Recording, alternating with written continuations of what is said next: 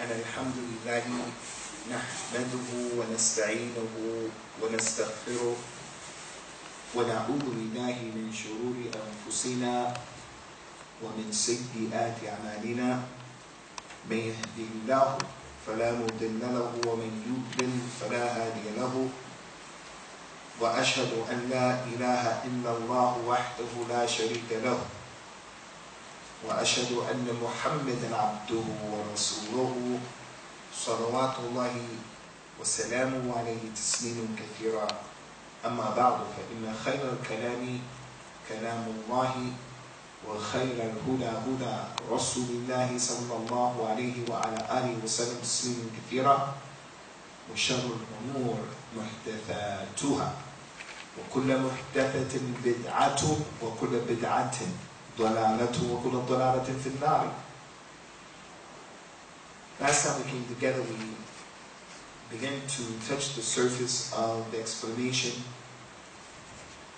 Hadith number 3 from the 40 hadith of Imam Nawawi, Sharaf al-Din Abi Zakariya Rahmatullahi alayh. The hadith of Abdullah ibn Umar radiyallahu anhuma wa ardahuma, in which he said the Prophet informed us sallallahu alayhi wasallam that Islam has been built upon 5 pillars, and the first pillar was the pillar of the Shahadatain. So we dealt with the first part of the Shahada, the Urwat al-Wufqa, and the Kalimat al-Tayyiba, La ilaha illallah, Shahid Allahu annahu la ilaha illa huwa, wal malaikatu wa ulul ilm, qa'iman bil qist. We dealt with the virtues of La ilaha illallah. We dealt with some of the virtues of La ilaha illallah.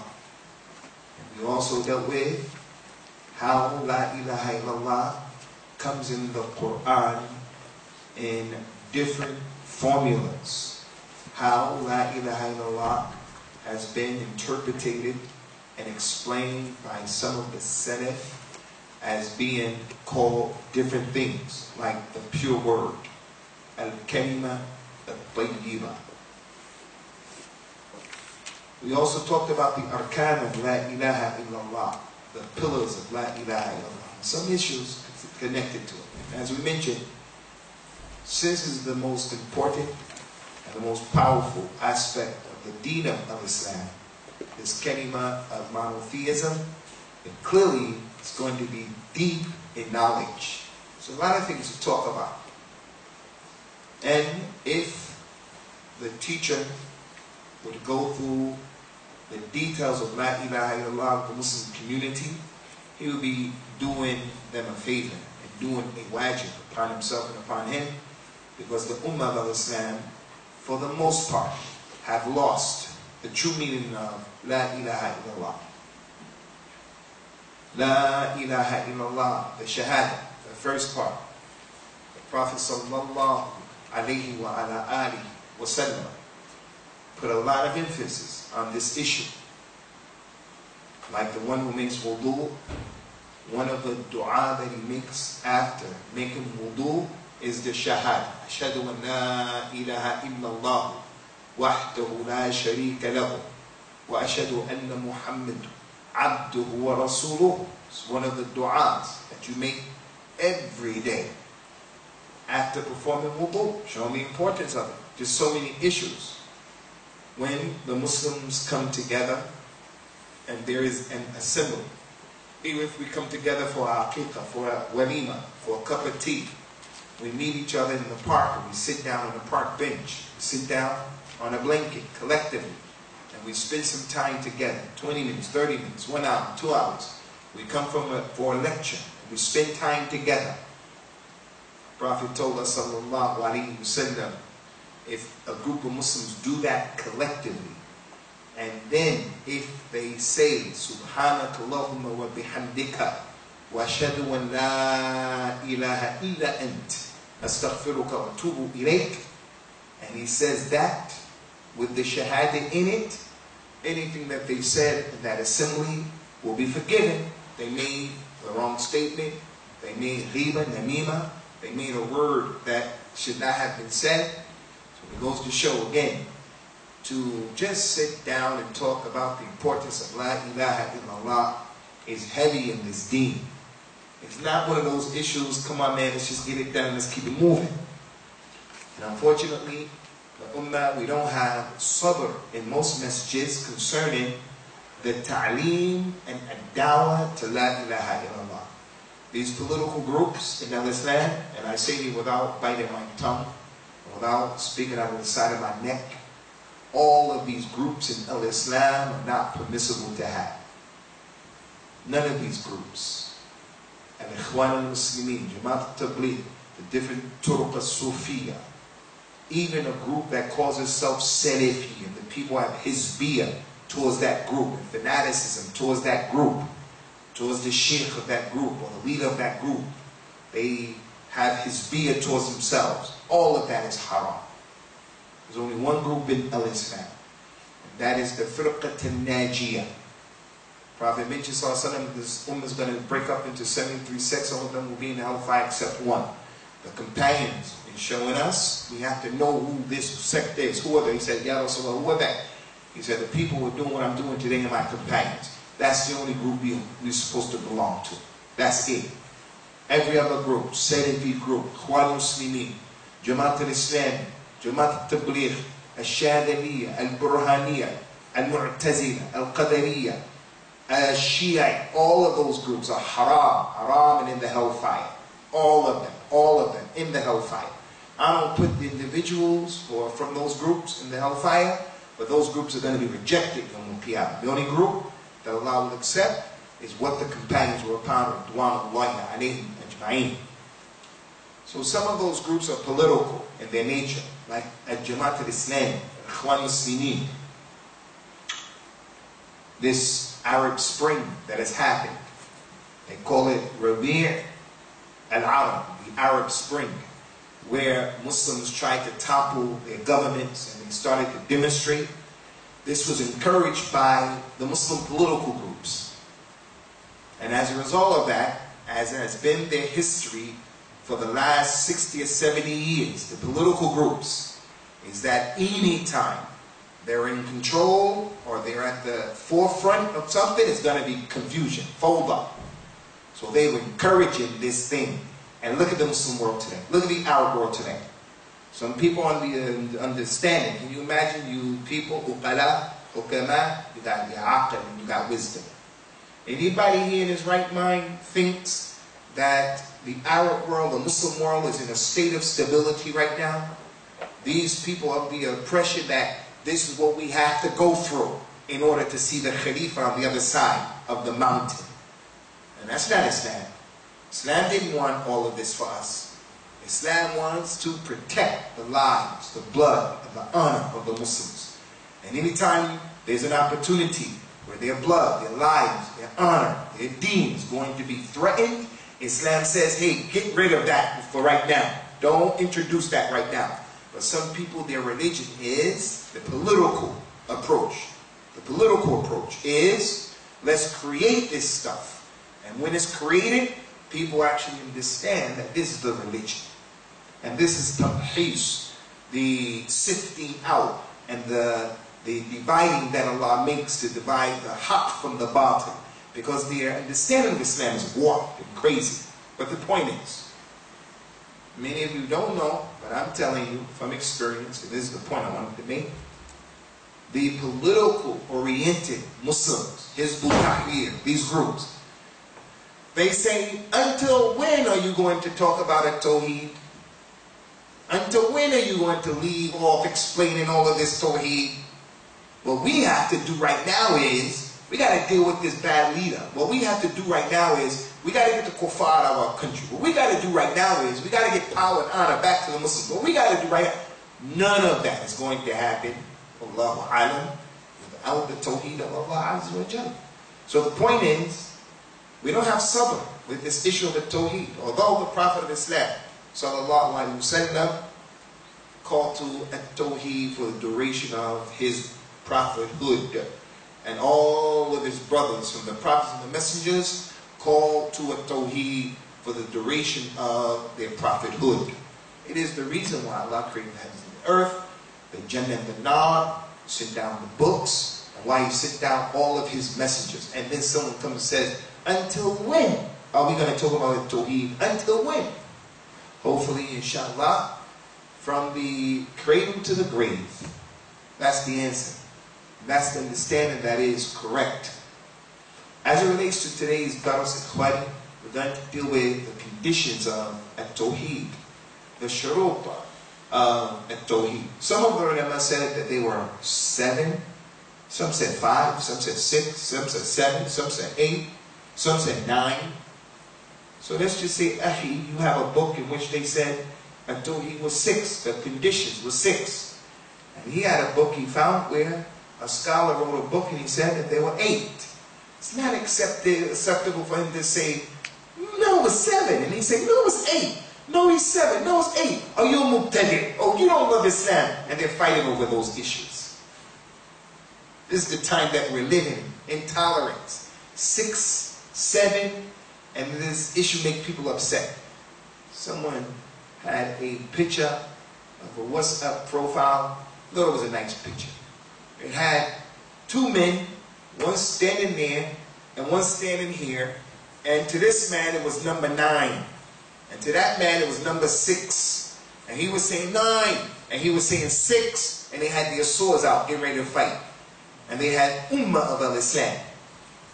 No, it's 6 to him because it's his perspective. From where he's looking, it's 6 to him. And he's allowed to read it as 6. He's not, you can't force him to read it upside down. And from his perspective, it's 9. And he's allowed to read it as 9. It's not haram for him to read it as 9.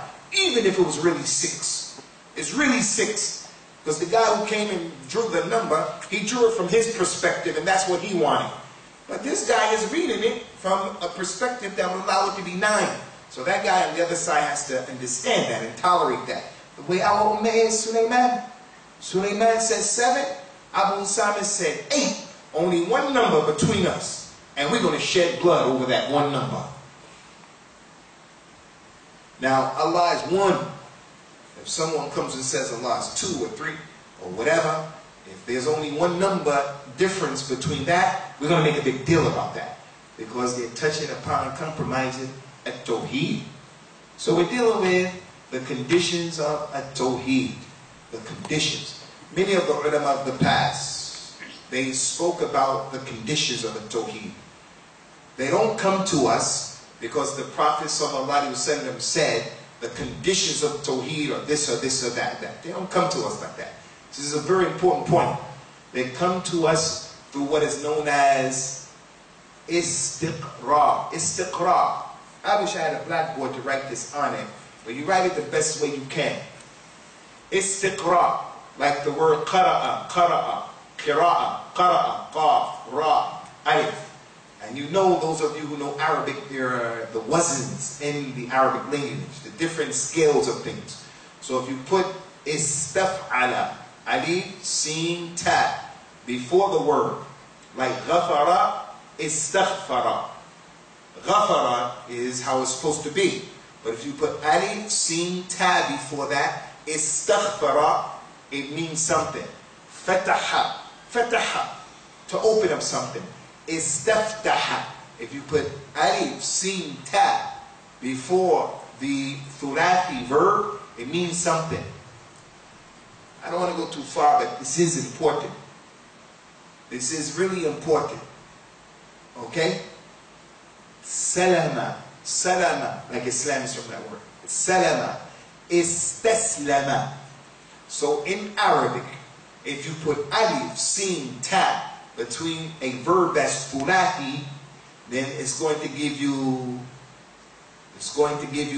the meaning of seeking something out. Istaftaha. You're trying to open something. You're looking to open something. You're looking for that. Istaghfara. You're looking for Allah's forgiveness. You're seeking something. Ista'lama, from ilm, alama, ilm. Ista'lama. You're looking and searching for knowledge. So istiqra, istiqra. Istiqra. What does it mean? It's very important. Istiqra means you come to a conclusion about something based upon the consistent pattern that is being shown to you. So if you read the Quran from the beginning to the end, you're going to realize there are three types of Tawheed in the Quran. Tawheed al-Rububiyyah, Tawheed al-Uluhiyyah, Tawheed al-Asma' wa-Sifat. From Istiqra, not because the ayah said there are three types of Tawheed, the Hadith said there are three types of Tawheed. La. But every time you read the Quran, you're going to find it. Qul huwallahu ahad. The names of Allah, the Tawheed of al-Rububiyyah, the Tawheed of al-Uluhiyyah. So this is the way you get an istinbat. وَلَوْ رَدُّوهُ إِلَى الرَّسُولِ وَإِلَى أُولِي الْأَمْرِ مِنْهُمْ لَعَلِمُهُ الَّذِينَ يَسْتَنبِطُونَهُ مِنْهُمْ وَلَوْلَا فَضْلُ اللَّهِ عَلَيْكُمْ وَرَحْمَتُهُ لَاتَّبَعْتُمُ الشَّيْطَانَ إِلَّا قَلِيلًا.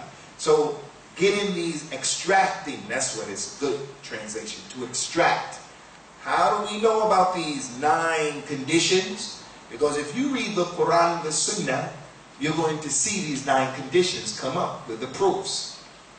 So some people, they said 8, some people said 7, because they will consider 2 of the conditions as being 1, for an example. 2 of the conditions as being 1.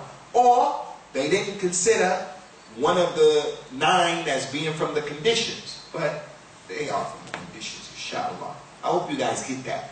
I hope you guys have that. How do we know that there are 3 types of a Tawheed? How do we know that there are 9 conditions of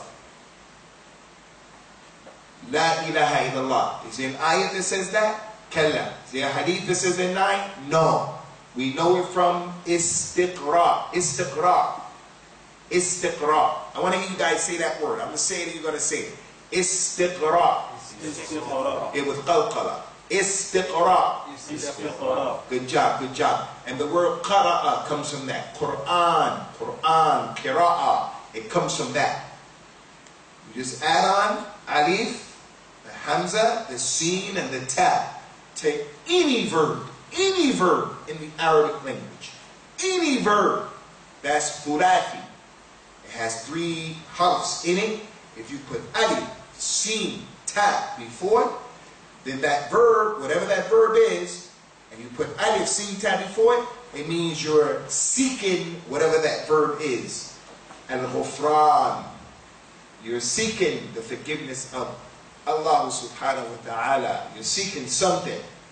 And that's the beauty of the Arabic language. We're not here to get deep into the linguistics of the language.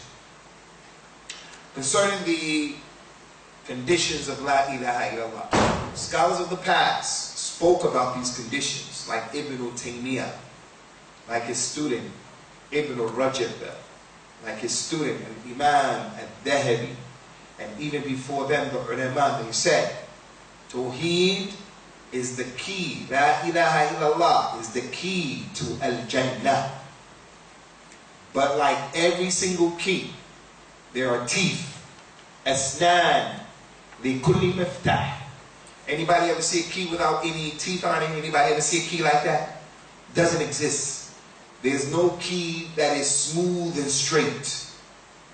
Every key, it has grooves, teeth, that fit the lock.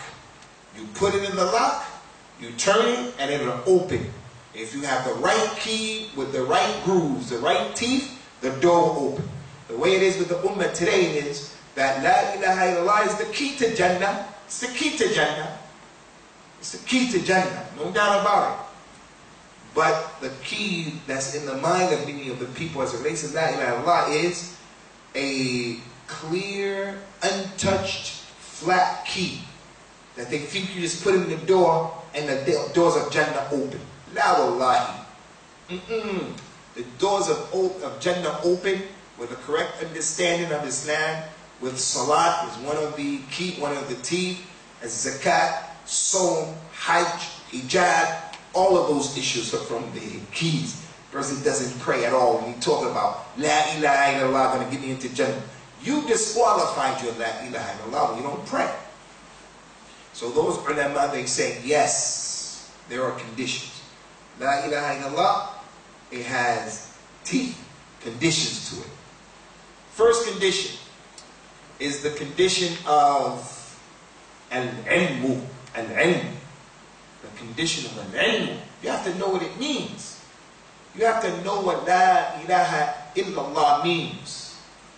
La ilaha illallah, ikhwani. Some people, they translate it as being there's no God but Allah, and that's not true. Because the Christians have a God, Jews have a God, people who are atheists, they have a God, and that they follow their own desires. أَرَأَيْتَ الَّذِي اتَّخَذَ هَوَاهُ إِلَهًا. Have you not seen the one who has made his God his desires? That's his God. Some people, their God is power, money. Everybody has something that they're worshiping. The female is the God of an individual, a husband, the wife is the God, the car is the God. The God is that thing that the person worships. That thing that person is willing and ready and able to sacrifice any and everything on his behalf. Some people, their business is their God. So if a person is giving total attention to something, that thing can become their God. That's why that ayah is really important. قُلْ إِنَّ الصَّلَاةِ وَالنُّسُكِ وَمَحْيَايَ وَمَمَاتِي لِلَّهِ رَبِّ الْعَالَمِينَ لَا شَرِيكَ لَهُ وَبِذَلِكَ أُمِرْتُ. That ayah is important. My life and my death before Allah. My sacrifices for Allah. Nothing else is going to get me to that point and that degree where I'm going to allow it to come between me and my love or my commitment to Allah.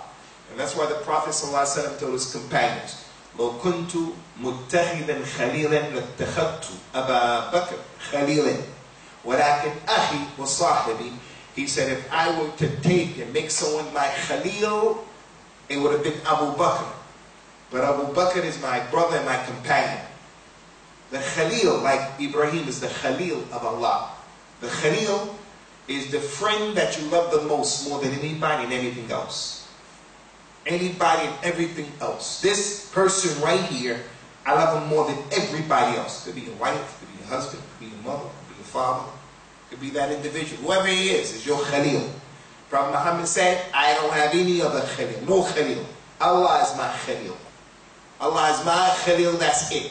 The one who totally, absolutely covers up and he encompasses all of your heart. He said Abu Bakr would have been that person. My best friend would have been that person. But even he is not allowed that station. Abu Bakr is my sahib and my ahi, lower than the Khalil. So the point is, nothing was allowed to compete for the love and the affection of Prophet Muhammad sallallahu alaihi wasallam. Nothing, no thing. Aisha said, when he came into the house, kana fi mihnatina. He was in our service. Something needed to be done, he would help us to do it. She said, but when the adhan went off, he left us like he didn't know us. He left us. When the adhan went off, he left. Inside of the house, he helped them, what you have to. And don't get it twisted and misunderstood. That hadith doesn't mean that Prophet Muhammad sallallahu alaihi wasallam put on an apron and Rasulullah was cooking and stuff like that. Because some feminist people use that hadith going crazy and say, see, Rasulullah did the housework. So Allah didn't do the housework. Rasulullah took care of the things that pertain to him. He didn't always leave it for his wife. Because some of us, our culture, the way we are, the wife cooks everything, puts it down on the floor. He won't even pick it up. And that's your job. And the fact that I'm going out to work and I'm earning and I'm doing all of that, you do your part, I do my part.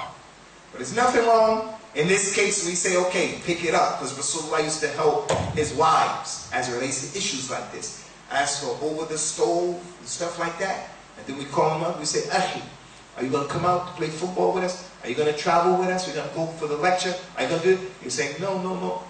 I'm cooking today. I've got to babysit today. If you want to do that to help, alhamdulillah, no problem. But don't think that the Prophet was doing that. Rasulullah was in the house and jihad was going on and he was in the house cooking. He said, this is my day to cook. It wasn't like that. Because we heard that from people. Knowledge is the first one, ikhwani. Knowledge. We have to have knowledge of this kalima. Wallahi, I don't know how many masjids are here in Bedford, but knowing where the people come from, Pakistan, Bangladesh, Afghanistan, they're the majority of the Muslims. So they're going to usually have a majority of the masjids. So as I mentioned so many times, they have Ya Allah, Ya Muhammad in these masajid. People are making dua to other than Allah Azza wa Jal, calling on the Nabi Sallallahu Alaihi Wasallam. So people don't have knowledge about the meaning of La ilaha illallah. Now there are many delils for this. It's going to give you one hadith and one ayah. One ayah and one hadith. Allah told the Prophet Sallallahu Alaihi Wasallam, فَعْلَمْ أَنَّهُ لَا إِلَّهَ إِلَّا اللَّهِ وَاسْتَغْفِرْ لِذَنْبِكَ وَلِلْمُؤْمِنِينَ وَالْمُؤْمِنَاتِ. Ya Muhammad, know that there is no God worthy of worship except Allah. And seek refuge in Allah, forgiveness in Allah for your mistakes. Seek forgiveness, istighfar of Allah for yourself, for the believing men and the believing women. So the Prophet ﷺ was commanded, فَعْلَمْ, the fa as-sababiyah. Because of this, al-kalam al-musbiq al-sabit. Because of this, فَعْلَمْ أَنَّهُ لَا إِلَهَ إِلَّا اللَّهِ. So you should come to know. Al-Imam al-Bukhari, concerning this ayah, one of his chapters in Sahih Bukhari is a chapter called Kitab al-Ilm. Kitab al-Ilm. Many books in Al-Imam Bukhari. Bab al-Ilm. Bab al-Ilm. He began the chapter of the importance of knowledge with this ayah. فَعْلَمْ أَنَّهُ لَا إِلَهَ إِلَّا اللَّهِ. And then he wrote, Al-Ilmu قَبْلَ الْقَوْلِ وَالْعَمَلِ. Knowledge precedes statements and actions. You have to know what you're doing before you do it. That's his general issue, actually. That is a general issue. Know what you're doing before you do it. Before you put your foot down, make sure it can go there. Before you do this ibadah. A group of people were sitting from the ulama in Medina, and one of the sons of the companions, his name is Abdullah ibn Shakhir, he was there. So there were evil things that had started to creep into the community, into the behavior of the people. So these students of knowledge and these sheikhs were sitting there, and they're religious people. So someone came up with the idea, and they said, hey, all of us, we see how our community is, right? So let us take a contract between ourselves, like a bay'ah, a contract between ourselves, just us, that we're going to do an amr bil ma'ruf and a nahy anil munkar. And we collectively, we're going to encourage each other to talk against all of these things that are going on in the community. Do you agree? He said, yes, I agree. Put my name down. You agree? Yes, I agree. Put my name down. You agree? Yes, I agree. As if they're making like a bay'ah or an agreement. When it came to this son of the companion, Abdullah ibn Shakhir, they said, do you agree? He said, no. And everybody looked at him.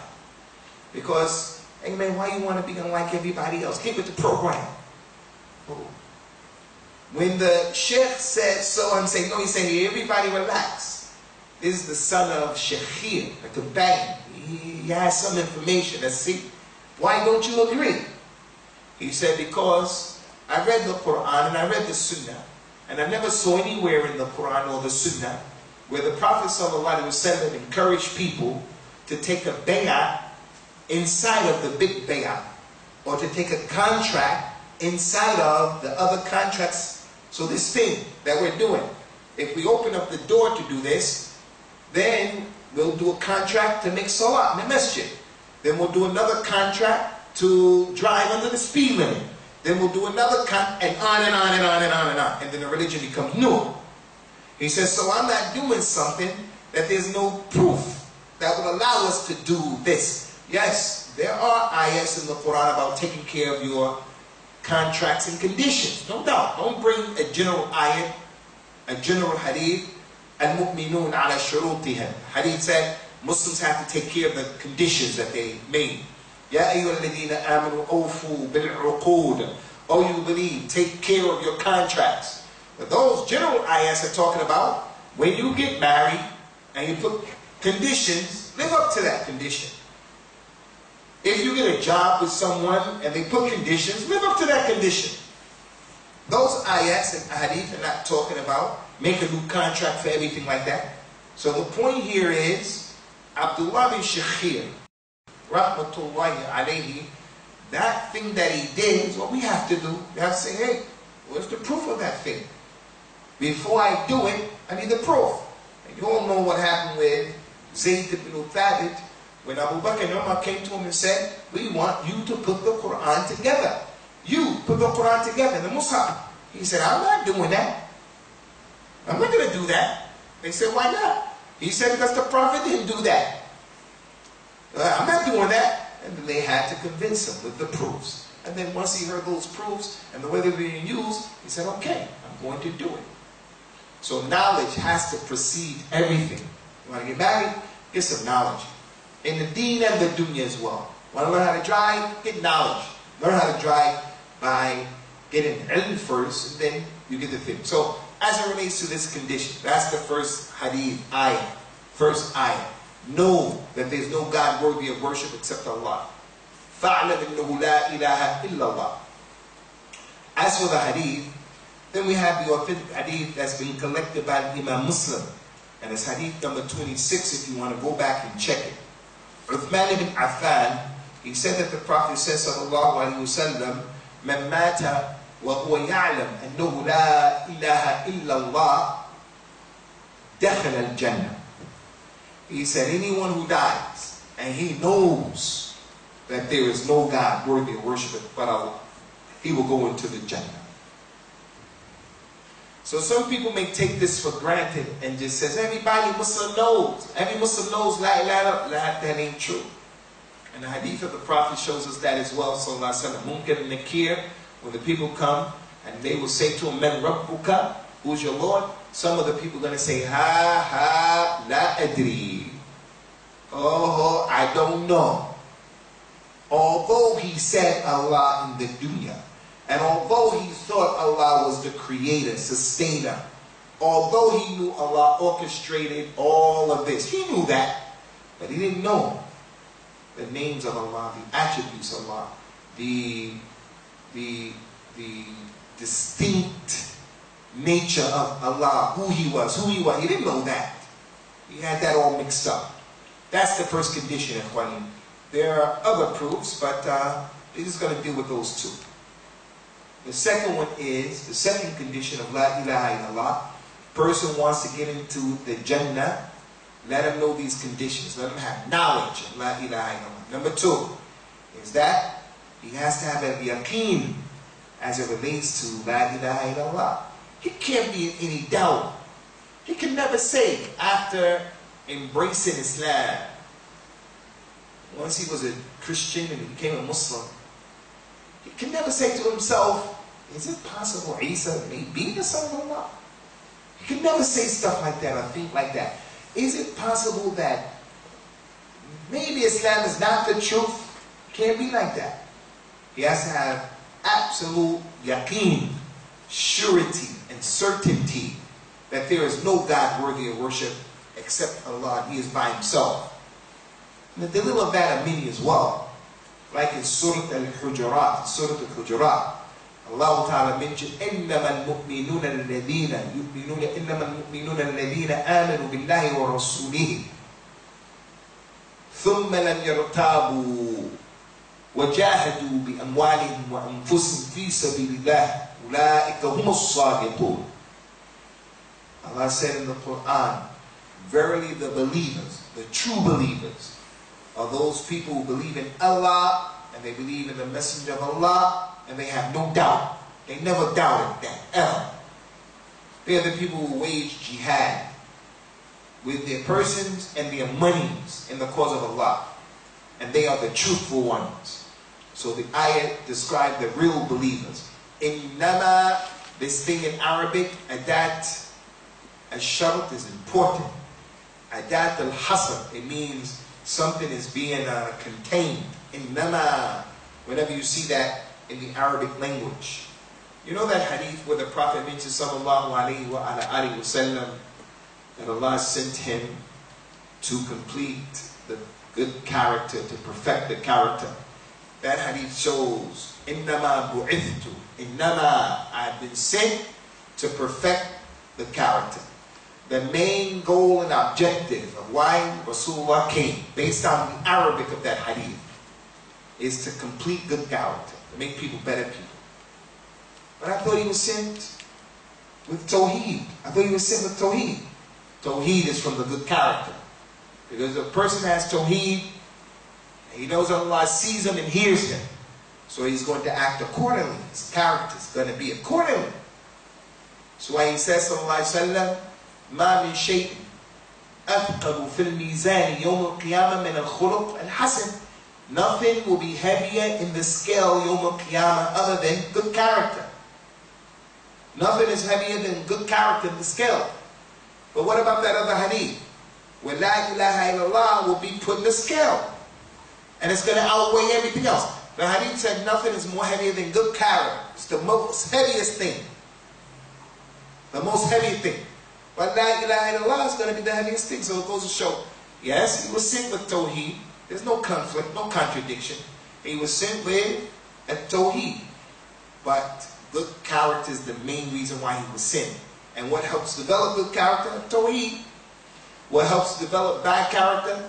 The less Tawheed a person has, the worse his character is going to be. Make mistakes, doesn't make Tawbah. Doesn't fear anything. Do anything, say anything, no problem. So this ayat of the Quran goes to show, إِنَّمَا الْمُؤْمِنُونَ, verily the true believers are those people who believe in Allah the Messenger and they don't have doubt. Also, the authentic hadith, Abu Huraira, that was collected by Imam Muslim, and this hadith is hadith number 31 in Sahih Muslim. Prophet Muhammad told Abu Huraira, sallallahu alayhi wa ala alihi wa sallam, مَنْ لَقِيتَ مِنْ وَرَاء هَذَا الْحَائِض يشهد أن لا إله إلا الله مستيقن بها قلبه فبشره بالجنة. يا أبا هريرة, anyone who you meet who comes from this door, anyone you see coming through this door, and he bears witness to La ilaha illallah with yaqeen, give him glad tidings, he's going to go to Jannah. You have to have yaqeen about this kalima. Can't be in doubt about it. Something you have to be sure about. And why is that important? Especially some of you guys from East Africa, some of you guys from Gambia, where we come from, you Pakistani brothers. When we go back to our countries to visit or whatever, we're back in our countries, and we see the confusion that our people are in as it relates to a Tawheed. When you start giving dawah and educating the people in a nice way, people get upset with you and they get mad. And many people don't want to listen. It's times like that where doubt may set in. It's times like that where the person starts saying, why am I doing this? They're not listening to me. And they want to crack my head open as well. They threaten, because I've been in situations where there was some serious animosity between the du'at of Tawheed, like in Sudan. In the 80s, I went to Sudan. There's a group of people they call Ansar al-Sunnah Muhammadiyah. People were calling to Tawheed. And in Sudan, there were a lot of Turqa Sufia, people saying crazy stuff, believing crazy stuff. And these people who were on the Sunnah, they had a lot of activity, Nashab. They would travel from where I was at, Medini, go all the way to Kesala, to Darfur. They would go to Ubayd, far places to give dawah. They would go in the marketplace and start giving dawah to a Tawheed. The people will come, hit him in his head and put him in a coma. They will beat him up, kick him in his face, kick him in the blood, make him beat him into a pulp. Because it was hostile. Back then, it was hostile. Because the people didn't know. And as the Arabs say, "Men jahila shay'a adahu." If someone doesn't know something, he'll have enmity towards it, animosity. So, you're in that situation and you're giving dawah in a Tawheed. The media, they'll come in and say, you're extremists, you're nonviolent extremists, you're this. The people will be against you, you're this, you're that. And then you start to, Shaitan comes at that time and he says, when you're weak like that, what are you doing? You need to relax right now with this tawheed. You know, just take it easy and do what everybody else is doing. Just get some Starbucks and relax. And that's when he becomes weak. And he starts having doubt, shak. Am I doing the right thing? You have to have yaqeen, and don't stop with it. Don't be afraid of the people. Number three. The third condition, ikhwati fillah, is al-qabul. Al-qabul. What is al-qabul, ahi? English. We're in America. We're in UK now. So I'm calling on you.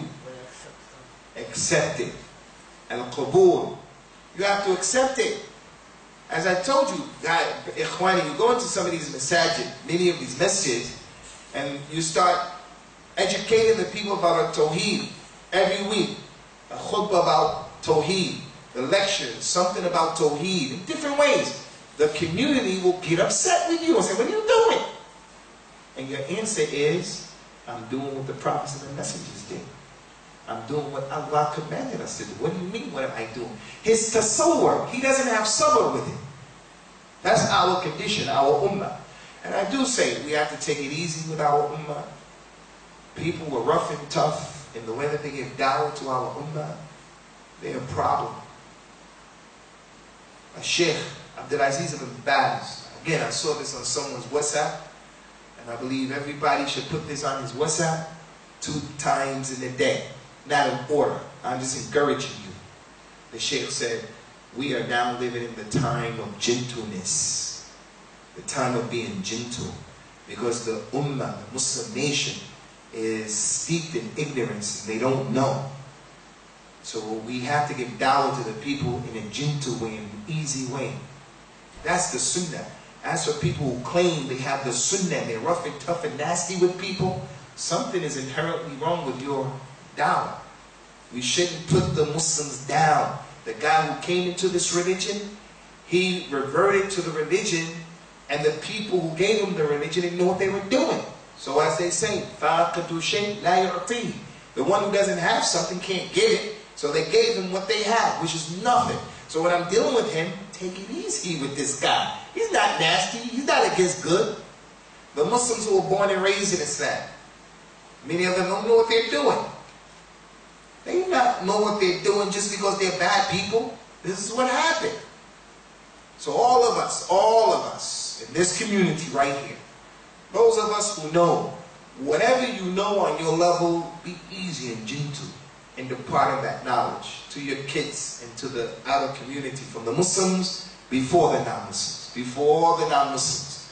And I really believe, part of the fitrah of Bani Adam is that if you talk to people with respect and you're easy and you're gentle and you talk to them like you care, the fitrah will accept that type of kalam from people.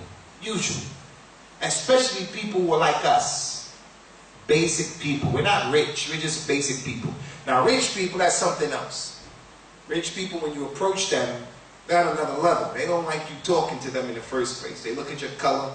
They look at your dress. They look at your social status. They look at how much money you have. And all of that gets in the way for them. But just regular people like us, approach them in a nice way.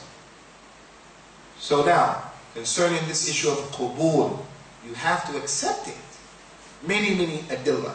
From them is what Allah said about the kuffar Quraysh.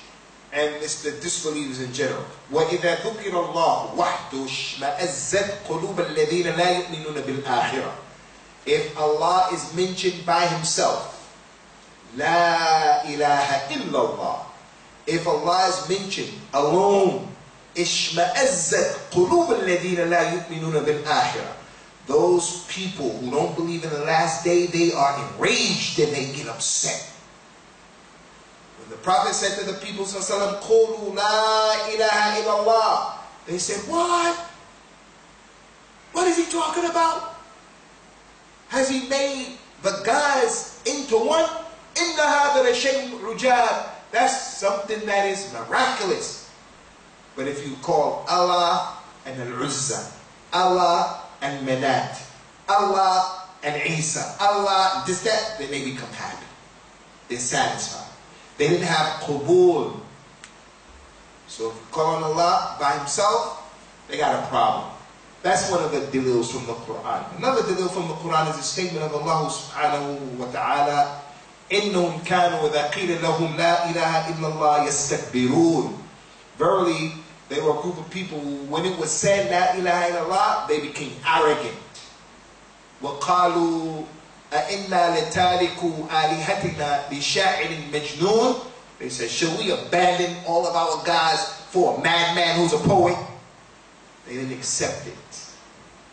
As for the hadith of the Prophet ﷺ showing qabul, there is a hadith, ikhwani, in Sahih Bukhari and Muslim. We have to study this hadith one day. And inshallah, I want you guys to go back and get this hadith. This is your homework assignment, inshallah. Go back and read this hadith. It's the Sahih Bukhari and it's the Sahih Muslim. And Bukhari is hadith number 79, and in Muslim is hadith number 2282. Man, this hadith is so high-powered and so nitroglycerin in the way that the Prophet taught, sallallahu alayhi wa sallam. إِنَّ مَثَلِي وَمَثَلُ مَا بَعَثَنِي اللَّهُ تَعَالَى بِهِ مِنَ الْهُدَى وَالْعِلْمِ كَمَثَلِ غَيْثٍ أَصَابَ أَرْضًا. He said, the example, my example, he's teaching the people. He said, my example and the example of what Allah sent me with from guidance and knowledge is like the example of some rain. Pay attention, guys. He said it's like the example of rain. The rain came down and it hit the land. And the land absorbed the rain and brought it forward and then threw out its vegetation. When the rain mixed with the ground, with the soil, that good fertile soil, that soil threw out al-rumman and inab and tamar and tufah and burtukal and al-moz and all of that. Al-ruz, everything. Because the land was fertile. Prophet Muhammad said, my example and the example that Allah sent me with guidance and knowledge is like the example of rain that came down and it hit the ground, and the ground absorbed it, took it in, and then threw out its benefit. That's the example of the people who learn their religion. They read the Quran, they learn the Quran, they teach the Quran after learning it. Their knowledge is rain. It comes down to them. The sunnah is rain. Came down, he took it, and then he passed it on. He absorbed it, and he gave it to the next people. Like this masjid. This masjid is on a level that I believe, which is higher than it used to be. And it came as a result of what? By Allah's tawfiq. It came as a result of people taking the guidance and the knowledge, and they sent it out. And that other people embraced it. And things are being done here that wasn't being done before. That's the first example. Those people took the knowledge and then they threw it out. They practiced it and they called to it. He said, and then there was a second land. And the second land, the rain came down and it benefited the people. It absorbed the knowledge and it benefited the people how? They caused their animals to drink from the water and to eat. And they benefited. They themselves, and they will do it and ghusl and all of that. But they were not teachers. Those ones, they didn't go out giving dawah. But there's benefit. And then he said, and this is the point right here, the third group is the group he called the ard Qiy'an. Qiy'an is the art, is the earth that the rain comes down and it doesn't go inside of the rain. It stays on top of the ground. It's a puddle. It stays on a puddle. They didn't bring it in, and if they didn't bring it in, if the water was not absorbed, then nothing can be thrown out. It's just on top of the earth. Prophet Muhammad said, that is the example of the person who doesn't pay attention to what I brought. He turns around, he doesn't pay attention. Some people are like that with La ilaha illallah. Some people are like that with La ilaha illallah. So that hadith from Sahih Bukhari and Muslim is a dalil about al-qabul. Al-qabul of La ilaha illallah. There's no knowledge more important than La ilaha illallah. يا أيها الذين آمنوا استجيبوا لله والرسول إذا دعاكم لما يحييكم. Oh, you believe, answer the call of Allah and His Messenger when they give you that call to that which will give you life. Nothing will give you life more than La ilaha illallah. Al-Qabul. That is number 3. Number 4, Ikhwani, Al-Inqiyad wal-Istislam. I need you guys to write that word in transliteration the best way you can. Istislam. Istislam. I-S-T-I-S. Istislam. That means to submit. To submit. Istislam. Al-Inqiyad wal-Istislam. So from the conditions of La ilaha illallah is that the individual has to submit to it. Can't fight against it. Can't be opposed to it. Can't be opposed to it. What is the proof of that? There are a number of proofs, but again, we'll just give you 1 or 2. Allah says in Surah Luqman, ayat number 22, وَمَنْ يُسْلِمْ وَجْهَهُ إِلَى اللَّهِ وَهُوَ مُحْسِنٌ فَقَدْ اسْتَمْسَكَ بِالْعُرْوَةِ الْوُثْقَى وَإِلَى اللَّهِ عَاقِبَةُ الْأُمُورِ. And whoever submits his face to Allah, and he is a muhsin, and he is a muhsin, he has grabbed onto the al-urwat al-wuthqa, and to Allah is the final determination. This is a very important hadith of ayah, showing La ilaha illallah, you have to submit. The ayah said, وَمَنْ يُسْلِمْ وَجْهَهُ إِلَى اللَّهِ وَهُوَ مُحْسِنٌ. Anyone who submits his face to Allah, he becomes a Muslim. He submits his face to Allah, to La ilaha illallah, وَهُوَ مُحْسِنٌ. And he is a muhsin. Muhsin here means a muwahid. He is a person of tawheed.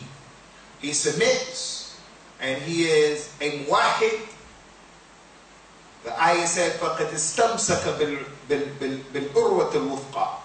He has held on to the hold that never breaks. And we already told you last week, one of the formulas of La ilaha illallah is al-urwatul wuthqa. Do you guys remember that?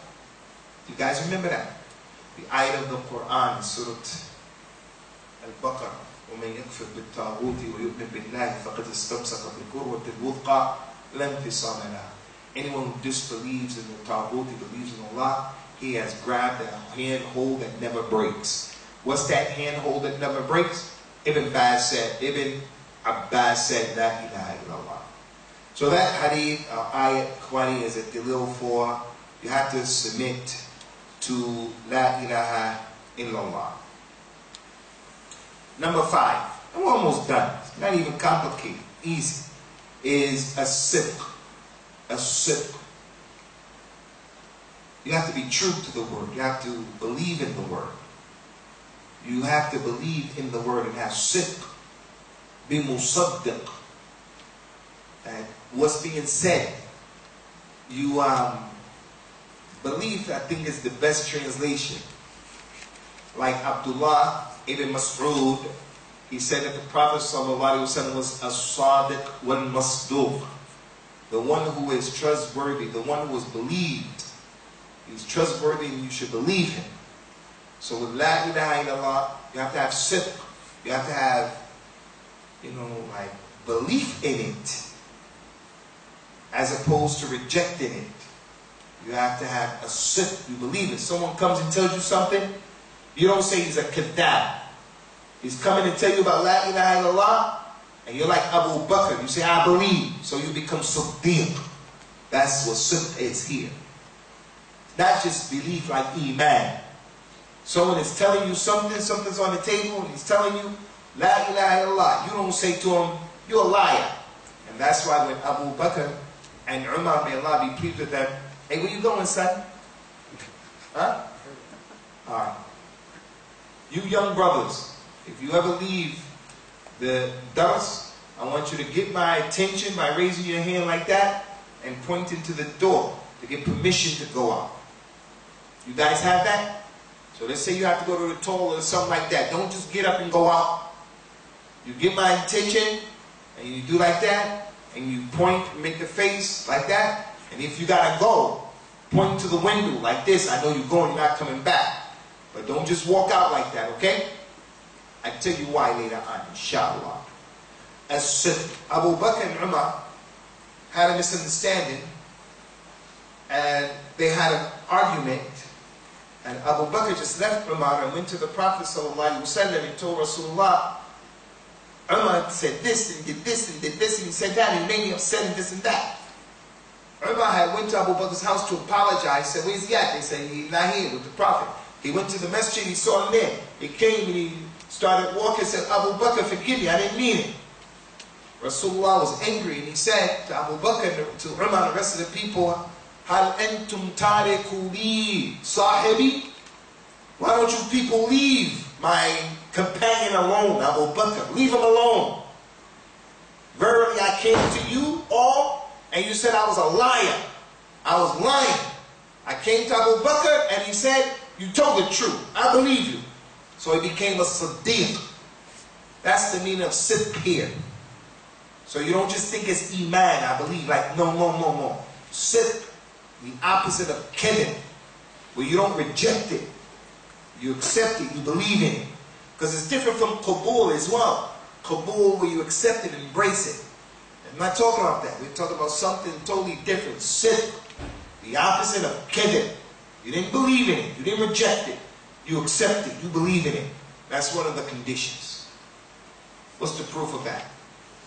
Another ayat as well. The beginning of Surah Al-Ankabut. Allah Ta'ala mentioned Alif Lam Mim. أَحَسِبَ النَّاسُ وَأَن يُتْرَكُوا وَأَن يَقُولُوا آمَنَّا وَهُمْ لَا يُفْتَنُونَ وَلَقَدْ فَتَنَّ الَّذِينَ مِن قَبْلِهِمْ فَلَيَعْلَمَنَّ اللَّهُ الَّذِينَ صَدَقُوا وَلَيَعْلَمَنَّ الْكَاذِبِينَ. Do people think they Alif Lam Mim? Do the people think they're going to be left alone by just simply saying, we believe, and they're not going to be tried? Verily, we tried. We gave trials and tribulations to those people who went before them, so that Allah will know the people who have sidq over the people who are lying, over the hypocrites. يُخَادِعُونَ اللَّهَ وَالَّذِينَ آمَنُوا. You know, the hypocrites, they say, yeah, we believe. But as soon as it gets hot, you put a little bit of fire under the feet, put a little fire in the chair. As soon as that fire touches the person, I mean, you see where he's really at. And this is one of the benefits, Ikhwani, about trials and tribulations in our lives, fitnas. If Islam was a religion where everything was like a walk in the park and everything was cookie crunch, hunky-dory, everything was just roses, everything was roses, no struggle, no problem, everybody would be a Muslim. Everybody would be a Muslim. But Islam is not like that. Islam is a religion where people are going to be against you. So people don't want other people against them. People don't want to be discriminated against. They don't want to be denied housing, denied a job. They don't want that. People want to be under the radar, just living their lives. But if you're a Muslim, forget about it. You can't be under the radar. You're going to be above the radar. Because as soon as the people see you with your wife, you're above the radar. She got to go outside with the hijab. You have to go outside with your lihya. Now, there are people going to try to get under that radar now. They're going to try to get under that radar. In many ways, they're going to get under that radar. And that's why we have to, Ikhwani, we have to be careful of the magic of the dunya. The magic of the dunya. You know the magic of a sihr with the Sahara, with the magicians? Allah told us that that magic had the ability, Harut and Marut, they taught people magic that would separate a man from his wife. And that's terrible. But the magic of the dunya, the allurement of the dunya, will separate a man from his Lord. Be separated from your wife any day of the year. Get another one. And she get another husband. But if you separate yourself from Allah, your Lord, you ain't got to get another Lord. And the one that you get, The replacement is not the urwatul wuthqa. Allah is the handhold that never breaks. So these trials and tribulations, Allah gives them to the people to see who has sidq. And kalimatul la ilaha illallah is filled with trials and tribulations. So that's one of the dalils.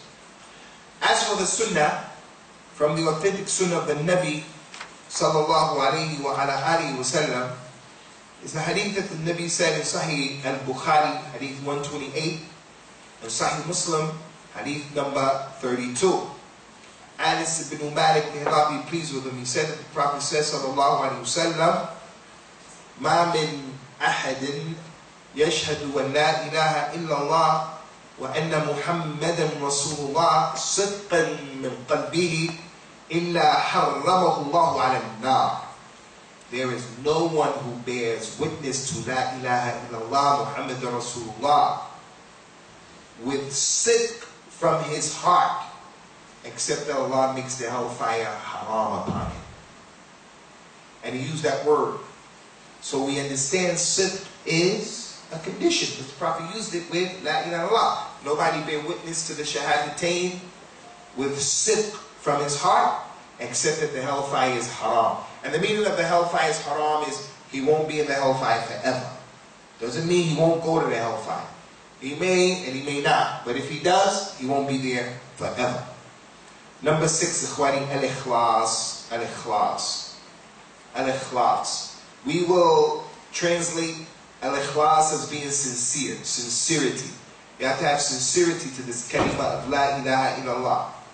He mentioned in the Quran, فَعْبُدِ اللَّهِ مُخْلِصٍ لَهُ الدِّينِ أَلَا لِلَّهِ الدِّينُ الْخَالِصِ. Worship Allah with sincerity and establish for Him the deen, the religion, the way of life. And verily to Allah is the pure religion. وَمَا أُمِرُوا إِلَّا لِيَعْبُدُوا اللَّهَ مُخْلِصِينَ لَهُ الدِّينِ. They were only commanded to worship Allah alone with ikhlas. La a'budu ma ta'budun. I don't worship what you people worship. You people don't worship what I worship. So that is al-ikhlas, al-ikhlas. As for the hadith, it's Sahih al-Bukhari.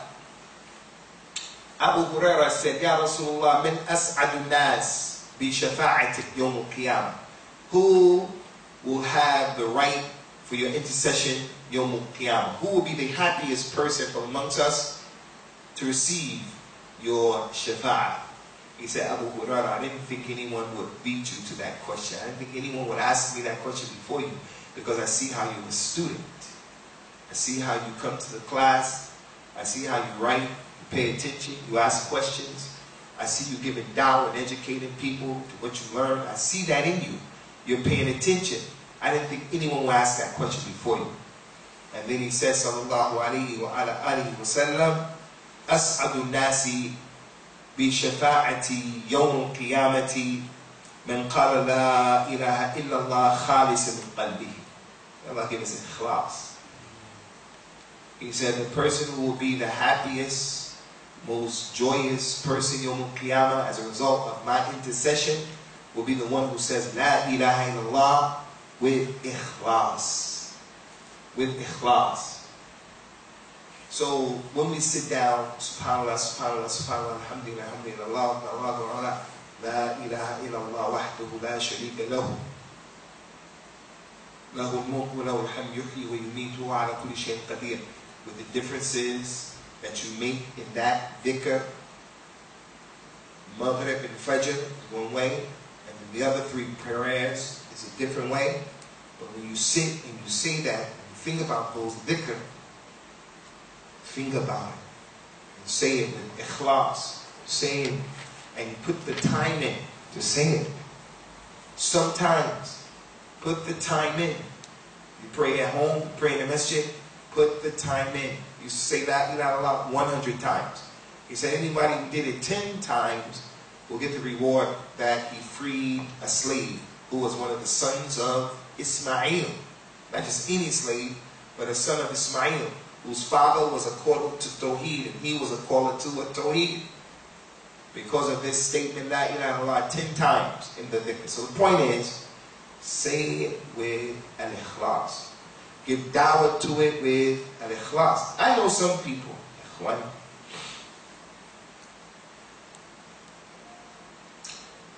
they know some basics about Tawheed. They know some proofs here and there about a Tawheed. But when they relay the message of a Tawheed to the community, the outer community, the Muslims who don't know, they run the people away. They're rough and they're tough. And they speak to them in a condescending way. You people are from Gambia, I'm talking to you. We go back to Gambia and some of these other places in Africa, and the people really don't know what Tawheed. Pakistan, Allah's Rasul, Hazal, Nazir, and all that stuff. So when we talk to people, we give them da'wah to La ilaha, and we're giving them dalil.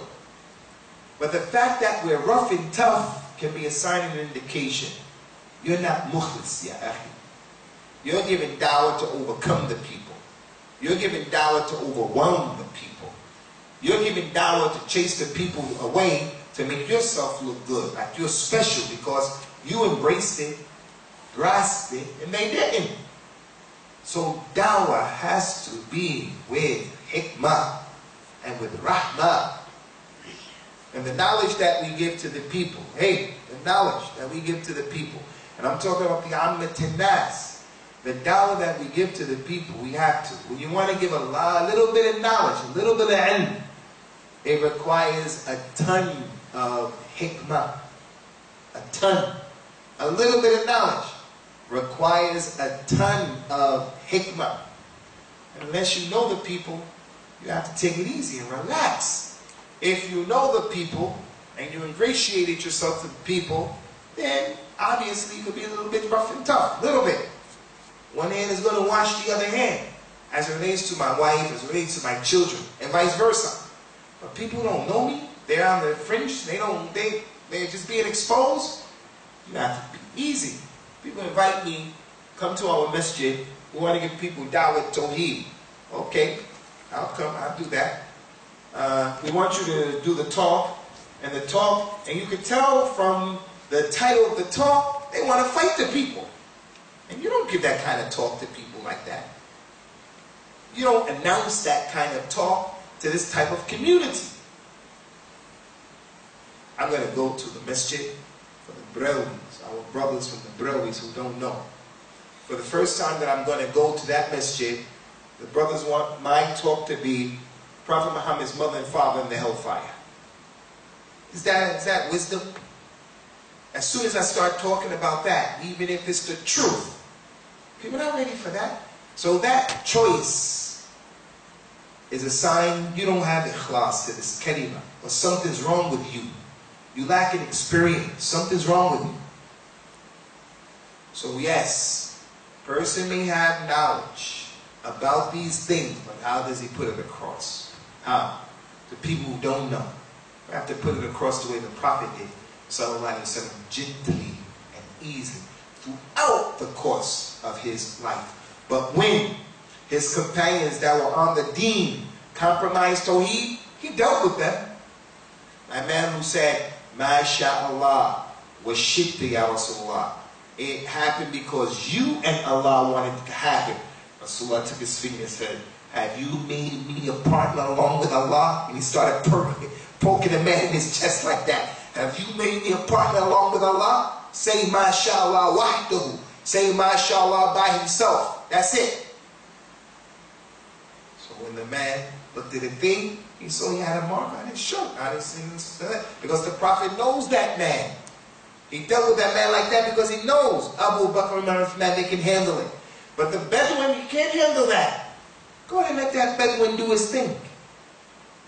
Let him do his thing. Let him urinate. Let him say whatever. One of the greatest scholars of our time, the Sheikh Nasruddin al-Albani, who is not ma'asum. But al-Albani used to debate people. And they would travel across the world to go and debate different people. People who were on his dawah and people who weren't on his dawah. I used to listen to those debates, and I can see sometimes Al-Bani being an older man, he would put his personality on the person, like the students who were on the Sunnah. he was debating with someone about the gold that is in a circular form, and that person was of the opinion that all of that gold is haram even on women if it's a total circle, but it has to be able to be split. She can't wear a gold ring, a gold bracelet. It has to be something that is not a total circle. So they were debating that. He has pros, he has pros. Al-Albani was cutting him off during the course of the thing. And that person has to be quiet out of respect. So you can see Al-Albani was using psychological ploys as well to deal with him. But I saw Al-Albani and heard him debate someone who was young and he didn't know the religion. And that guy was saying all kind of crazy things. And Al-Albani was laughing. He was lighthearted. He was easy. As you and I listen to it, we get upset. Why is he saying that? Why is it? Al-Albani was laughing, like joking. And the people around, he was telling them, relax, relax. And then the guy left. The youngster left. And he explained, how you think this young child is ever going to embrace the dawah if we jumped on him about everything he said? And it was an amazing munawara, amazing how his chest is wide open. You know how we have to be with our kids. Our kids. Some of them are just small like that. We have to accommodate that level of understanding and not treat them like they're adults. Because they're not. That's how we have to be, Ikhwani, giving the dawah Allah. So, al-ikhlas, al-ikhlas, even the way we give dawah to these people. Next one, number 7, is al-muhabba. Al-muhabba. Sulaiman, what do you think al-muhabba translates as? Al-muhabba. Al-muhabba. To do with love? To do with love. What's love got to do with it? I'm going to explain to you. Al-muhabba. You have to have love for this kalima. Love for the kalima. Love for its people. Love for its creator. For its messenger. Sallallahu Alaihi Wasallam. Love for the books of it. Do you guys know one of the special qualities of Ahlul Hadeeth is that Ahlul Hadeeth are called Ahlul Hadeeth because people want to be connected to the Hadith of the Nabi Sallallahu Alaihi Wasallam. Whereas all of the, and I'm not talking about Ahlul Hadeeth Pakistan, Bangladesh, I'm not talking about that. I'm talking about Ahlul Hadeeth people from Tanzania, Ahlul Hadeeth people from Somalia, Ahlul Hadeeth people from Bangladesh. Just meaning I'm from the people of Hadith. I'm not talking about a group, Ahlul Hadeeth, Bangladesh, Pakistan, Birawi Deobandi, Ahlul Hadeeth. I ain't talking about that. I'm talking about what Imam Ahmed said. And Imam Ahmed, when he talked about the Firqat al-Najiyah, that Hadith, this Ummah will not cease to be victorious. And Imam Ahmed said, if these people are not Ahlul Hadith, I don't know who they are. They said, who are Ahlul Hadith? He said, the people who work by the Hadith. So, these other groups, their names come from either an individual or some slogan, some idea. Every group that you could think of, it comes from some slogan or some individual. Al-Jahmiyyah, Jahm ibn Safwan, Al-Kulabiyah, it's got to be named after somebody, something, or a slogan. Whereas Al-Hadith are not like that. Al-Sunnah, not like that. Al-Ghuraba, not like that. Al-Firqat al-Najiyah, not like that. It's all being connected to a hadith. All being connected to the Quran. So forth and so on. And people love and hate based on these issues. You gotta love and hate based upon the haqq. Would you accept if someone called you a Muhammadan, like you're a Muslim?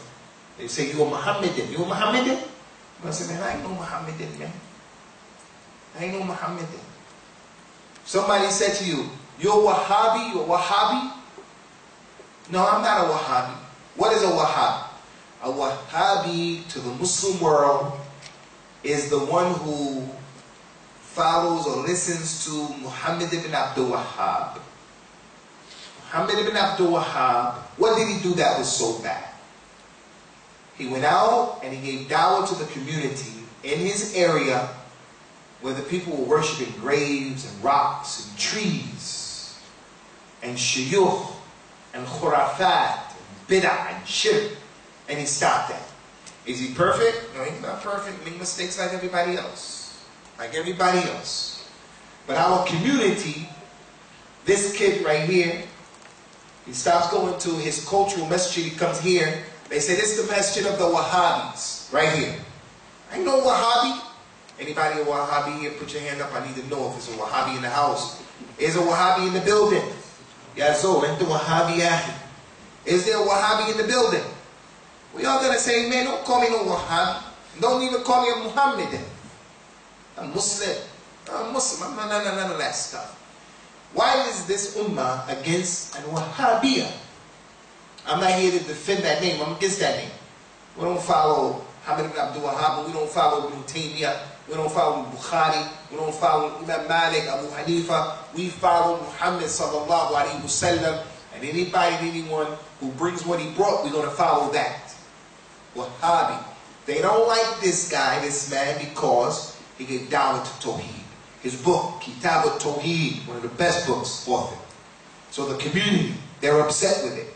If the youngster breaks away from the religion of the elders who are doing all this stuff, they're going to say he's a Wahhabi. Is Wahhabi a word in Tanzania? They use that word? Wahhabi, do they use that word to describe people? Like, some of the Tanzanian people say he's a Wahhabi. He went over to the UK and became back Wahhabi. Do they say that? You don't hear often. I don't know. I'm not sure about now. In Gambia, is that a word in Gambia? Do they say that in Gambia? Huh? They say that in Bangladesh.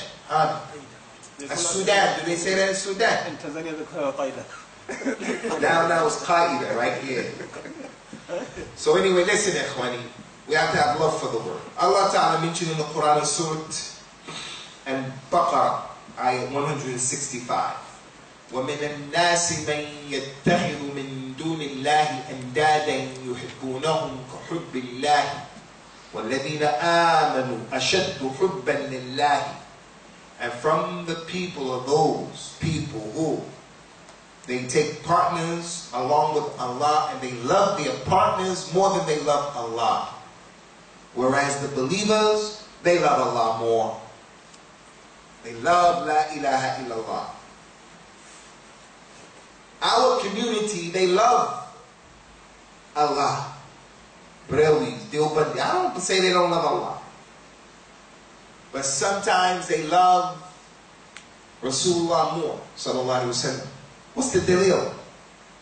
What's the dalil? If you make istihlal, remember halafa, halafa. Halafa means to swear, halafa.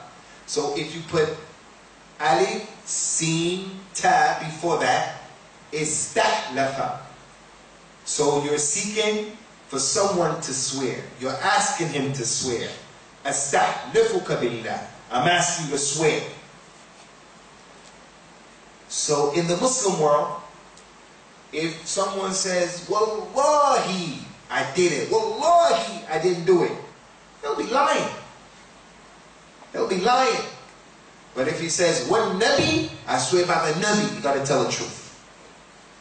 Someone's looking at me like, as if people don't say that. Nah, akhi. Nah, akhi. Some Muslim countries, people want to make sure you're serious and you're telling the story, you'll say, Alayk al-Nabi. Alayk al-Nabi, akhi. That means, Alayk al-Nabi means, I'm asking you to swear by the Nabi. But ilayhi mimma siwahima. 3 things. If a person has these 3 things inside of him, he will taste the sweetness of al-Iman. The first one, Allah and His Messenger are more beloved to him than anything else. La ilaha illallah is more beloved to him than his wife and his children, all of that. None of you truly believe it too. I become more beloved to him than all of the people.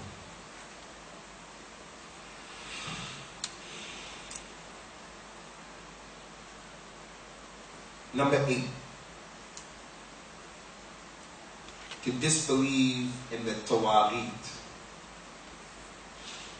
The Taghut is one, Taghut. And the plural is Tawaghita. Taghut. And the definition of a taghut, as Imam Malik said, كل شيء عبد من دون الله. Any and everything that is worshipped along with Allah is a taghut. Taghut is just not the bad rulers. We gotta get rid of the taghut, gotta get rid of the tawaghi, gotta get rid of the taghut. This system is taghut.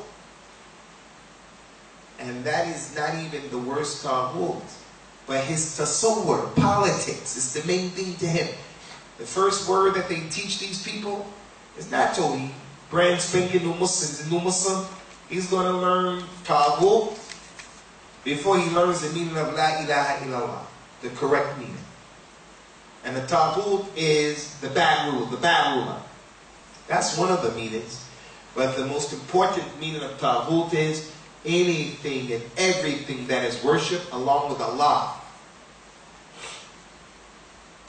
But, do we say that Isa is a taghut? Kalla. Do we say that the sun, the shams, is a taghut? La. The moon, taghut? La. The Nabi, taghut? La. Because they're being worshipped along with Allah and they're not happy with that. They don't agree with that. Isa ibn Maryam didn't agree with that. Ya Isa ibn Maryam, أنت قلت للناس اتخذوني وأمي إلهين من دون الله. قال سبحانك. I never said that, Isa's gonna say. I never told him to say that. So that's the meaning of taghut. Anything and everything worshipped along with Allah. And they want it. They allow it. So the Nabi mentioned in that hadith, sallallahu alayhi wa sallam, none of you will taste the sweetness of the Iman until you love Allah and His Messenger more than everything else. Second thing is, and that's the proof, that part's proof. Second one is that he loves a person and he only loves him for Allah's cause. You know, in our relationship here, Ikhwani, I think I can speak on behalf of most of you. The reality is, we get along with one another, we care about one another, simply because of the deen. Because nobody here is giving somebody else some money. Nobody here is paying someone 200 pounds every week. If every week in my bank account I receive 200 pounds from you every week for a whole year, I'm going to love you. I'm going to appreciate those 200 pounds. That will give me an incentive to say, hey Juma, where's that brother at? I want to know, where is he okay? And if he says he's sick, I'm going to send him a sick note. Because this guy's giving me 200 pounds every week. It's an incentive. But that's not happening with any of us. None of us. We have love for each other, appreciation and concern for each other because of this deen. Because of this deen. So we hope and we pray to Allah Azza wa Jalla that He gives us the ability to cultivate that, so that Yawm al-Qiyamah will go into Al-Jannah because of that. The angels were lying in wait, and there was a man who was traveling and he died. They came to him. They said, hey, where you going? He said, I was just going to go visit a friend of mine. I was going to visit him for Allah's sake. I love him for Allah's sake. He said, does he owe you money? You going to get the money? He owes you anything? Some haq of yours? He said, no. I was just going because I love him. He said, then, because you loved him, Allah loves you. You're going to go to Jannah because of that love for the deen. And wallahi, ikhwani, we have that with people of this ummah we don't even know. In Birmingham, in the last days of Ramadan, there were 5 brothers from Gambia. They were working and a big wall fell on them and crushed them to death. The wall was so big, it splattered them. Their bones, their bodies went everywhere. So they just had to bury them like that, bring the stuff together. They could have even been mixed up. His body parts with his. You couldn't even tell. On the day of the janazah that was in the park, it was almost like your Eid. It was probably like your Eid, more, bigger than your Eid. When you looked in the audience, when I started talking in the audience, obviously a lot of Africans from West Africa. And it showed, the good thing of that showed how many Africans we had from West Africa. So it may be a bad thing that happened, but in it is good. A lot of Africans, a lot of Arabs, a lot of Pakistanis, and people didn't even know them. I didn't know any of those people. Well, obviously, the Gambians going to tell me, can you please come? I didn't even know them. Most of these people didn't know these people, nor did they know the people who were there.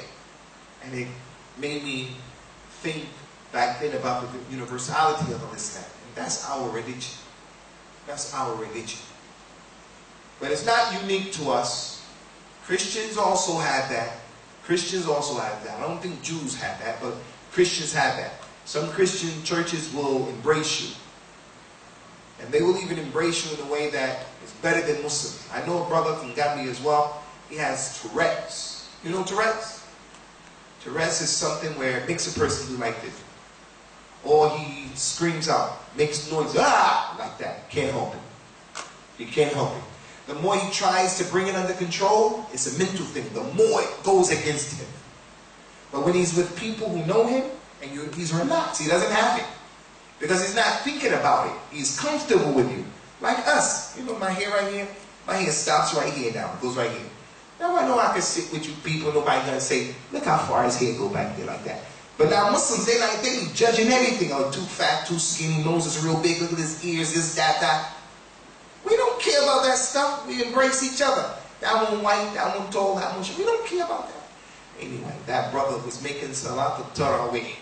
And in the line, he said, wow! Yeah! He's doing that throughout the Salah. And people were not educated. Our elders, they don't know what that is. They never saw that. They're praying behind them, next to them, and everything. And you know our community, everything is the jinn. Everything is the evil eye. After each 2 rakat, they were saying to them, what are you doing? You need to go see a Raki. You need, what are you doing? And it was a big fitna. You know what the brother did? He abandoned Tarawih. Stopped coming. I'm riding the bus in Birmingham. I'm riding the bus. A lot of people on the bus. A person with Tourette's is on the bus. And their Tourette's makes them swear. They say bad curse words. It's a mental thing. They say the worst curse words, swear words, the worst ones. But you can see he has Tourette's, and he was doing that, saying a curse word. Christian lady who was handing out these things. What you call those people? Huh? Nah, Salvation Army. The other ones, man, the Bible thumpers. Jehovah's Witness. She said to that, boy, don't worry about it, precious. Jesus loves you. And she was so gentle with him. Jesus loves you. And she was supportive and understanding. But the Muslims, we're not like that.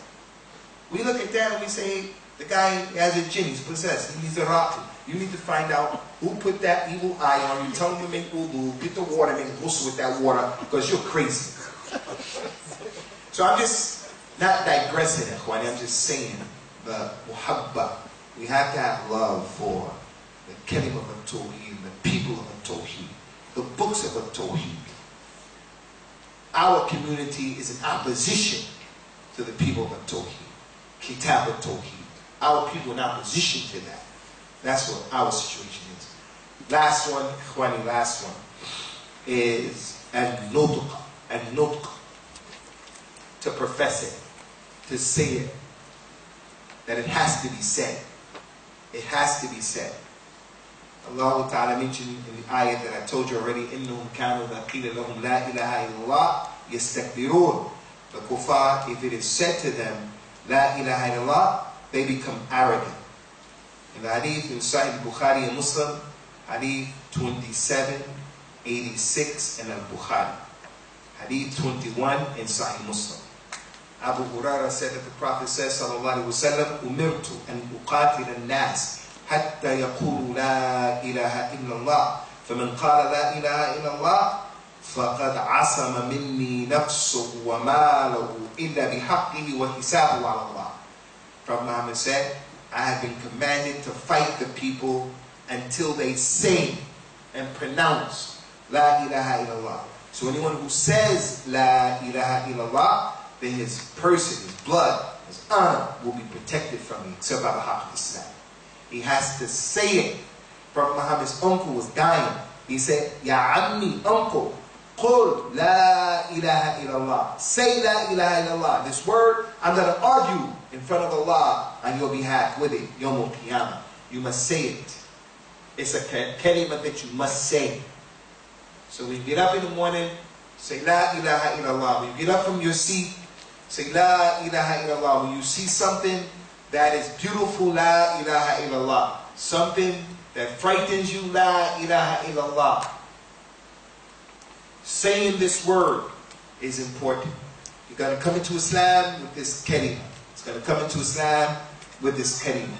The Nabi sallallahu alayhi wa sallam, authentic hadith as well, he mentioned anyone who says La ilaha illallah, he disbelieves in everything other than Allah, then his money and his blood is haram. So those are the 9 conditions of La ilaha illallah.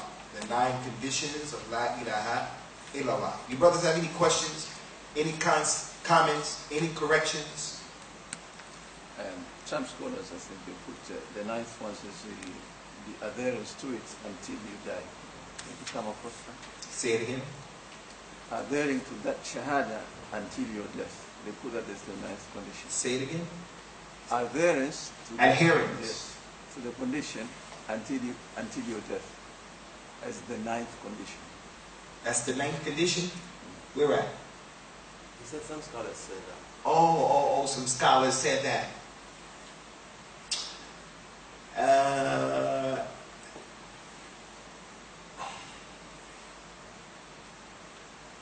Adhering to La ilaha illallah to the time of your death being one of the conditions. In this case, it would be the 10th one.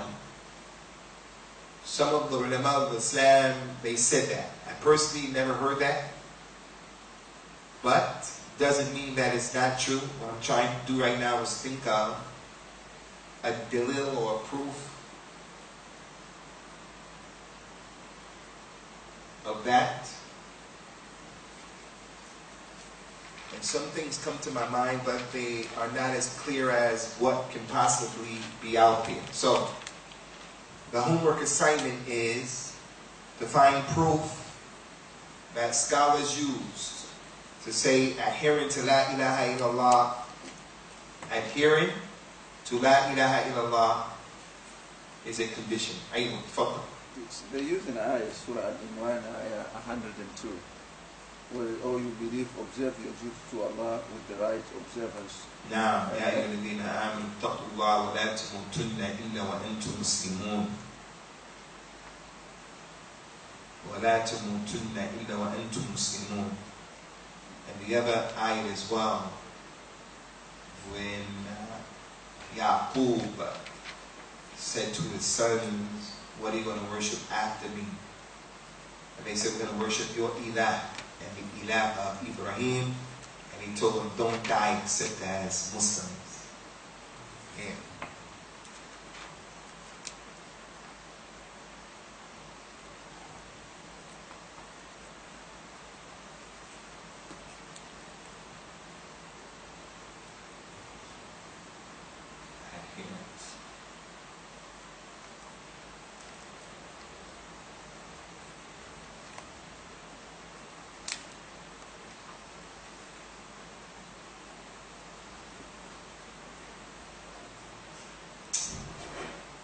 As for the sunnah, maybe what we can add to that is the hadith of Hadeeth ibn Yaman.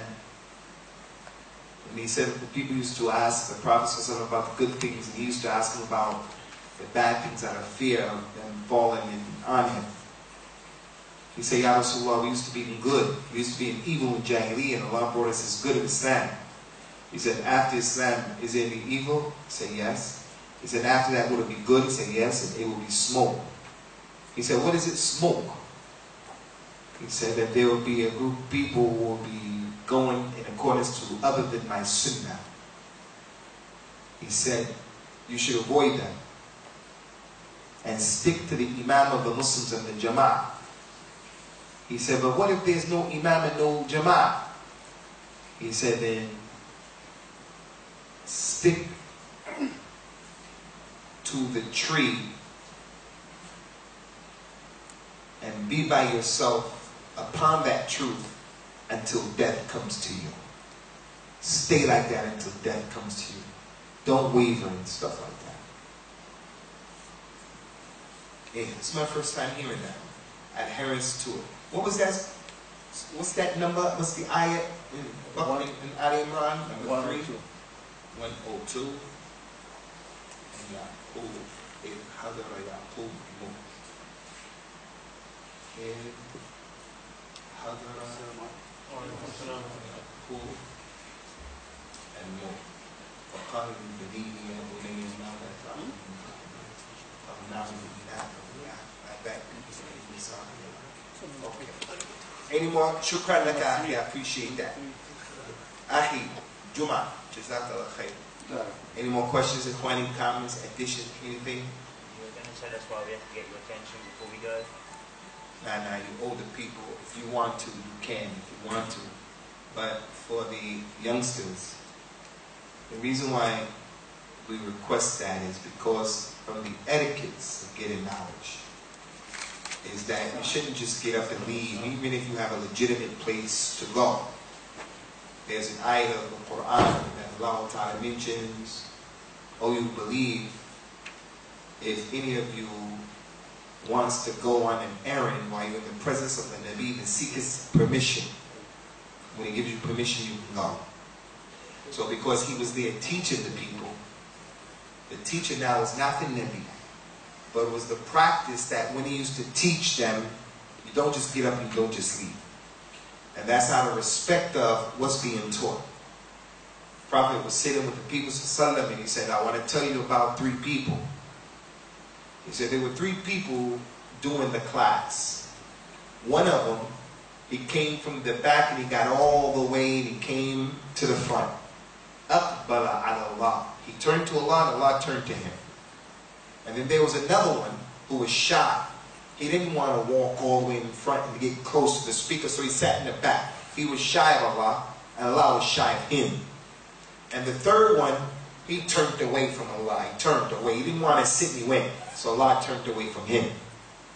So when you get up and you go, even if that's not your niyat, to make sure, to prove that those people in the past, from their etiquette was, asking permission goes to show the person is not turning away and making i'rad and turning away from Allah's messenger. Like that hadith. And that's why it came to my mind. That hadith about the rain. The third group were the people who didn't pay any attention to that whatsoever. They turned their back on it. They didn't pay any attention to it.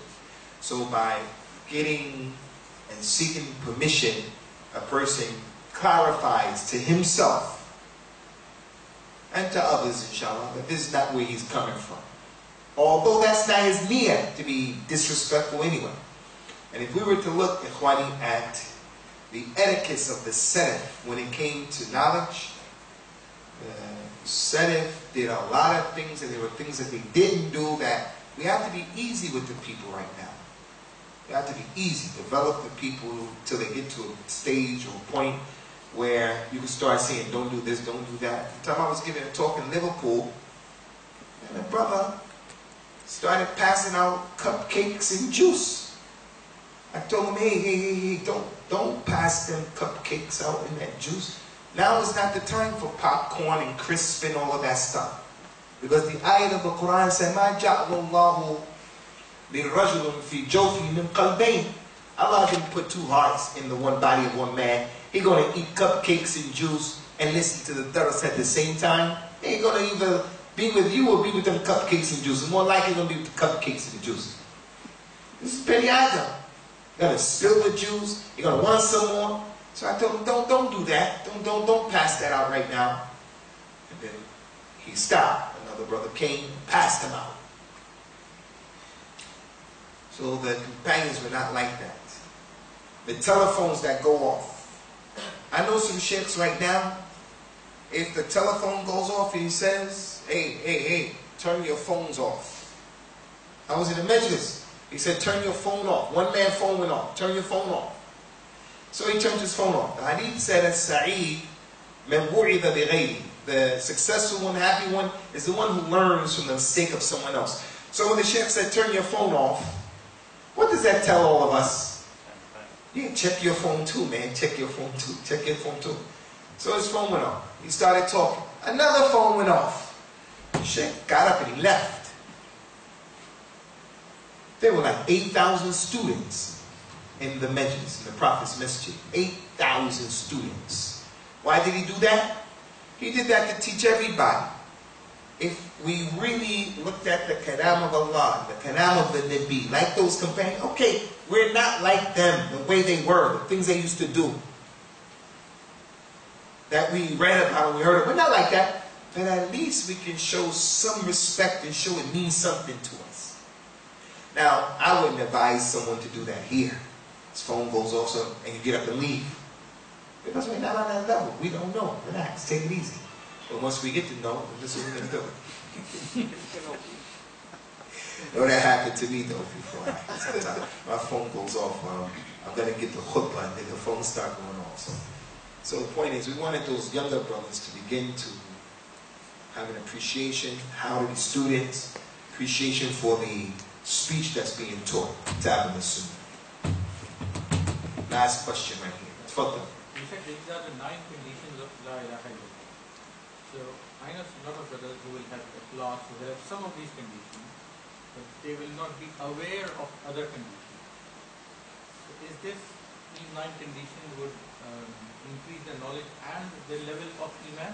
No doubt about it. In our religion, Iman goes up and it goes down. It goes up when we obey Allah, it goes down when we disobey Allah. In obeying Allah, knowing what you're doing, your Iman is going to go up. If you don't know, it's going to go down. If a person doesn't know about something, he's not responsible for what he doesn't know. But if he could be blameworthy for not knowing. So a person may have more ikhlas than he has qubur. He accepts it, but it's hard to implement. For an example, so everybody has to make jihad in each of them. There's no single person who is even in everything in Islam. The ayah said what? وَلِكُلٍّ وِجْهَةٌ هُوَ مُوَلِّيهَا فَاسْتَبِقُوا خَيْرًا. Everybody has his path. You go on your path. So this guy is a pray, this zakat, this guy is this, he's that. So no one is a complete mu'min. Complete, that's only for the Prophet sallallahu alaihi wasallam. Okay, Khwani, we're going to stop here. Inshallah, we hope to see you guys after 2 weeks. When the Hajj time comes, we are going to suspend the class, inshallah. How many of you brothers are making Hajj this year? Anybody making Hajj this year from this community? Anybody? How many of you perform Hajj from this community? Anybody perform Hajj? How many of you perform Umrah from this community? Bedford. Okay, khair, inshallah. Barakallah.